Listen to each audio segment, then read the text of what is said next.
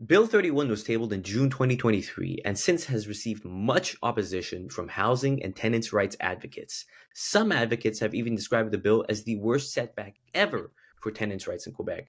Others have even called the bill an act of class warfare. So today I'm speaking with Cedric Dussault of the Coalition of Housing Committees and Tenant Associations of Quebec about the contents of the bill and why his organization and many others are against it. Before we start, Cedric, how do you would you agree with those what advocates are saying about this bill, that it's the worst setback in the last 40 years? Yeah, of course. As an organization, the CLALQ, we are 45 years old. And throughout our history, we have never seen such a setback for such a legal setback for tenants. So it probably is in the history of Quebec the worst setbacks regarding tenants' rights. Right. Incredibly concerning. In December, in an interview with City TV, you mentioned that there's a lot of people that are worried about not being able to find any affordable housing without the possibility of lease transfers. Now, Bill 31 is set to alter the conditions of lease transfers in Quebec. Could you speak a little more on that? Well, what Bill 31 will do, it will make of no interest the lease transfer for tenants. Because it will allow landlords to nullify the lease once they receive a notice of lease transfer. So for tenants, there won't be any interest to transfer their lease. And what I said about the possibility of people to have access to housing throughout lease transfer is that there are a lot of people whose only access to housing, especially affordable housing, but for a lot of people, it's just access to housing, period. It was through lease transfer.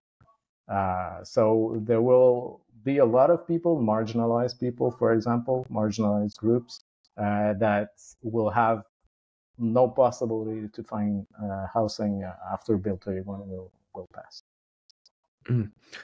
What is it exactly about lease transfers that allows this affordable housing, or what about lease transfers should we be protecting? Well, the thing is, the problem fundamentally is not lease transfer. The problem is that we live in a context where landlords have really high incentive to evict tenants, to make sure that tenants are leaving, because when there is a change of tenant, there is basically no form of rent control in Quebec. When a tenant is staying in their dwelling, they have the possibility to refuse a rent hike that they judge is being too high, is being abusive. But when there's a change of tenant, basically there's no control. So in a context where there are really not a lot of housing available, people tend to either accept rent rates that are really too high, or they are under the constant threat of being evicted. So when you are transferring your lease, this is a way that you can get a new apartment, but having reasonable rent. But finding an apartment, just going on the market right now, it's pretty much impossible to find an affordable rent. So this was probably the only small little mean that tenants had to find affordable housing. So if you leave that out, it will be pretty much impossible for tenants to find affordable housing. And it will leave all the way for landlords to raise the rent to the level they want. Because when you had the possibility for tenants to transfer their lease, well, for the landlords, it was some kind of limit that they had, and it was an annoyance for them. That's why this bill is being passed is because landlords have been complaining about that a lot, because the lease transfer was preventing them to raise the rent to the level they want. So it's under the pressure of landlords that this bill was made. So we are in a context in Quebec where rents have been exploding for years, and it's getting worse and worse year after year. And of course, Bill 31 will just amplify that situation. So this bill is set to really exacerbate the cost of rent in Quebec. Then, yeah, of course, because as I said, it's the problem is fundamentally is not the lease transfer. The problem is the lack of rent control. But the lease transfer was like it wasn't something that was used that much. We evaluate that it's probably like 1 to 2% of leases that were changing hands between tenants that were true lease transfer. So it wasn't something that was really used by that much tenants, but still it was probably the only thing that were preventing landlords to raise the rent. So it was what we can say a minor annoyance for landlords, but it speaks volume about how this government is considering the rights of tenants versus the privileges of landlords. So they are not acting in any way to better protect the rights of tenants, and they are even enforcing the privileges of landlords. So, right, it shows you where their interests are. This dovetails well into my next question. So Dussault, the housing minister of Quebec, part of the François Legault's cabinet, she was interestingly framing this bill as something that is in support of tenants. This is clearly, I think, as you've described, not quite the case. But I think it's interesting that she tries to make that framing anyways. Her bill, Dussault's bill, Bill 31, since June, it has gone through many iterations, I've heard. Could you speak a little bit about these iterations, what they've been like, what your organization thinks of them, and also what its current status is? Well, first, when the bill was presented, it had the form it had, and already there was the lease transfer article that was unacceptable. And what happens next is there is the possibility for organizations and for individuals to produce memoir on the bill, and they can be, some of them can be heard at the National Assembly. As an organization, of course, we were heard at the National Assembly saying all that we had against the bill, why it was such a terrible bill. And but this, we had the possibility to come in just on the initial form of the bill. All the other iterations came after. So basically, the bill that is being passed now is not exactly the same that was proposed before. So it's kind of undemocratic to function that way, because everyone who could pronounce against the bill and made criticism and asked for better reform for the bill. Basically, all that we said was not completely valid afterwards, because there's a lot of things that we could not speak about because it wasn't in the initial form of the bill. So this is a big problem at first, but the second problem is that afterwards there was nothing that was heard from the Minister of Housing that was said by all the people that were against the bill. Basically, the only people that were for this bill were landlords associations. So there was a lot of groups, a lot of organizations that said that it would have terrible consequences, and but it wasn't heard at all.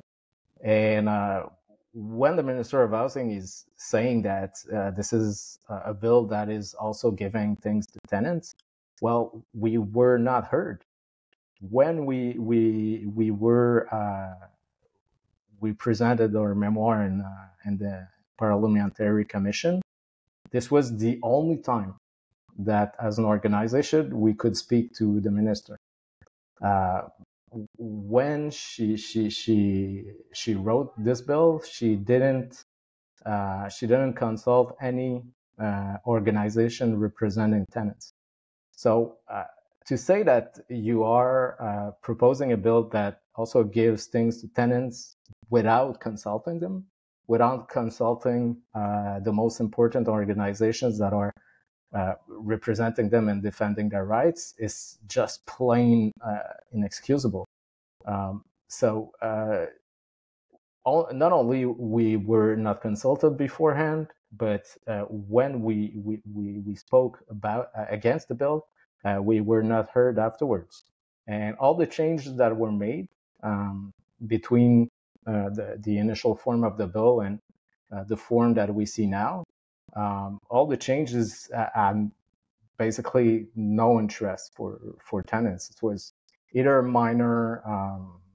minor changes or things that were even worsening this bill. So we could see that there was also a lot of improvisation, because the Minister of Housing had a lot of time to make modification to their bill, because it was proposed at first in June, and then it was only studied in this fall. So she had a lot of time, but the study of the bill at the National Assembly started with some delay because she wasn't prepared. She had to work again on the bill. And so this is why probably this bill wasn't adopted before holiday season, because that's why we're still speaking about it now, is because it should have been adopted before. It should have been adopted before holiday season, but it was such an unprepared bill. It was and still. During the commission, during the study of the bill, there still was things that had to be changed. Like the opposition said that there's a problem with that article or that other article, and they had to change things on the fly. So it's just to have a bill that is, as we described it, probably the worst setback in the history of Quebec for tenants' rights. To propose a bill that has such terrible consequences and without being that much prepared is it just inexcusable for a government. It seems sloppy. It's sloppy, yeah. It was sloppy. Of course, there are a lot of things that are intended to be the way they are, but on top of that, it is also sloppy. So right, it's really insulting. It has, let's say, I think it sounds like you're saying it has these ill intentions for tenants, and on top of that, it's also like at first incredibly sloppy. Exactly. On this kind of issue of I guess sloppy, if we're continuing to use the term, in June, Dussault was found to be in violation of the code of ethics for M&As by an ethics commissioner for fast tracking dealings with her business partner, Yeah. who I believe is in real estate. And I'm kind of Yeah. curious, from your perspective, do you think this ties into what we're seeing right now with the bill? Like, how do you connect the results of that ethics commission to the contents of the bill? Yeah, of course. But just to say, when this was made public, the RCLALQ asked for resignation, immediate resignation, which of course didn't happen. But this is unexcusable. But of course, it is time. When she was named, just looking at her profile, we could see that this was a terrible nomination. She was herself into real estate. She was not just a broker. She also had some companies in real estate, and she was partnered with the Andy Lemieux, who is the person that she was blamed for fast tracking things. But it's important to understand that Annie Lemieux is a big name in real estate in the Montreal area. And she was also a direct partner of RCLALQ Dussault in a few companies. She was on the board of companies that were owned by RCLALQ Dussault. So of course, if you are looking at someone that is heavily involved into real estate, and not small real estate, but big transactions, of course we can question how can such a person make a balance between the rights of tenants and the privileges of landlords. So it's really someone that was put there also to put forward some interests. And it's not only that she was not a suitable person for the Minister of Housing, but it's also that what she did afterwards, and especially with Bill 31, confirmed that she was there to put forward the interests of landlords, but also real estate moguls, but everything defending the private sector, basically. What can people do about this? What is your organization doing about this? We're asking for resignation, but it goes beyond that, because the fact that she was just named, this government is also sending a message that on what side they are, because naming someone who is so heavily involved on one part, because you describe that as a class warfare. Basically, this is just the nomination of this person was already an act of war, because it was taking sides for the private sector, for the real estate investors. So what can we do about that? We are asking for resignation. I think if there is a sunny side to what we're seeing right now, is that I think this minister and also this government have been exposed about how they see the housing sector, and because the context is so terrible that just inaction for years from this government was already unacceptable. They were already on the spot, I think, for their inaction, but now they're on the spot for the adverse action against the housing crisis.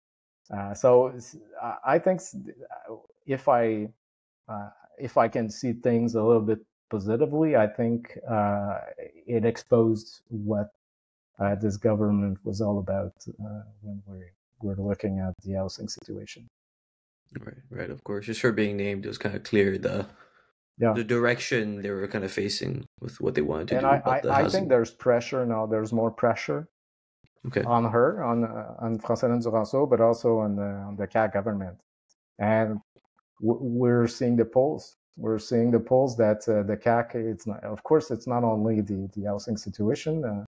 I won't comment on other terrible decisions that were made by this government, but but of course, the housing situation is certainly something that has a lot of weight. Let's not forget that housing is a primary need, and it's also something that is the something that is affecting people in their everyday life, because basically a lot of people are spending the most important spending is on housing for most people in Quebec, not only tenants but most people, homeowners as well. So when we have a situation that is having so heavy consequences for almost everyone in Quebec, to see that this government not only does not take the situation of tenants seriously, but also is, as I said, is doing adverse actions against this situation. Well, I think this is one of the reasons why this government is having a downfall in the polls. I'm kind of speaking to the adverse effects towards tenants and how it's rent represents such a huge fundamental part of people's not rent necessarily, but housing represents such a huge fundamental part of people's lives. Shelter, how rent is eating a larger and larger portion of people's monthly wages. I'm kind of curious. Have you received any kind of commentary or what from tenants that you work with? Like, I'm kind of curious what the people who you're representing, what they're saying about the bill. Well, of course, it wasn't that much evident at first, because like lease transfer, as I said, is not something that was so thoroughly used. So of course, for some people who were using it, and as I said, for some people for which it was the only way they could have access to housing, it was already seen as a terrible thing. But just the thing that this was a setback for tenants. It was symbolic. It was it's just not only just about lease transfer. Is that in the context of the worst housing crisis that Quebec has experienced in its modern history, doing something like Bill 31 it was like something that was really insulting for tenants of Quebec, but also other people. It's not only tenants; it's a lot of people are experiencing the adverse effects of what is happening in the housing sector, because even homeowners see that they can barely afford a house anymore. So this is like really it put like a point on what all this government has made and not made to fight against housing crisis. So it embodies. It's not only, as I said, François Duranceau has been speaking a lot about it's just lease transfer, and there are some things that are better for tenants at Bill 31, but it's complete denial. It's people are mad not just about lease transfer. They are mad because not only are you not doing anything to better the situation of tenants, but you are putting forward a bill that is going to affect negatively the life of tenants. One final question for you, Cedric. Um, with the bill potentially set to pass tomorrow or soon, with the study wrapping up, what is your organization preparing for? What is the contingency plan if the bill were to pass? Well, we were already fighting against a lot of things. Our main what of course last year has been occupied a lot by fighting against Bill 31. So we kind of were in a more defensive position.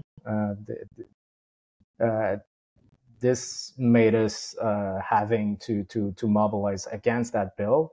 But even before that, even before Bill 31, the housing crisis was very severe, and we were demanding actions for it. We've been, or main demand is about rent control, and it's something that we are asking more and more, of course, because the rents have been exploding in recent years.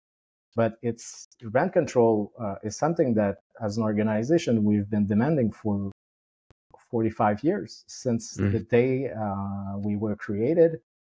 This was all about rent control. So various government did not act on that, did not act on rent control, and the situation we're seeing now is consequences of inaction. And so we're gonna still go through that.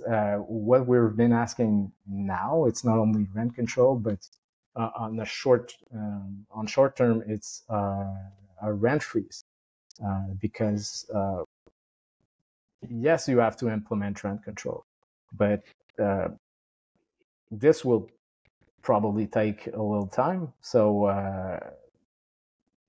we have to stop what is happening. We have to stop the rents exploding the way they are.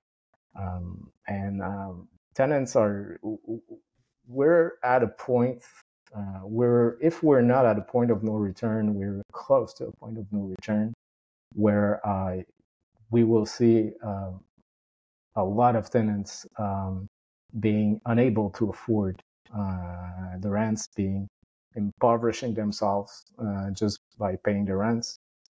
So we're in an emergency situation right now.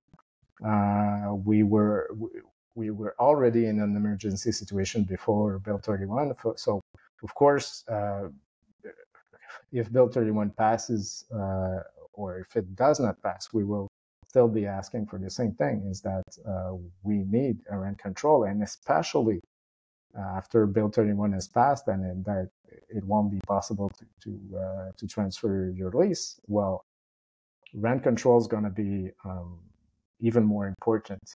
And also we also asking for protection against evictions, because those are two things that are working on each other. Is that because it is possible for landlords to raise the rent basically to the level they want when there's a change of tenants, where they have an incentive to evict tenants. And because it's easy to evict tenants, because again, there's no real control over evictions in Quebec. Most of them are illegal. So because of that, it's easy to evict tenants. So it's easy to raise the rent. And this will go on and on and on until we really address the situation with rent control and with better protection against eviction. Thank you very much, Cedric. That was Cedric Dussault from RCLALQ, the Coalition of Housing Committees and Tenant Associations of Quebec. Thank you for your time. Thank you very much.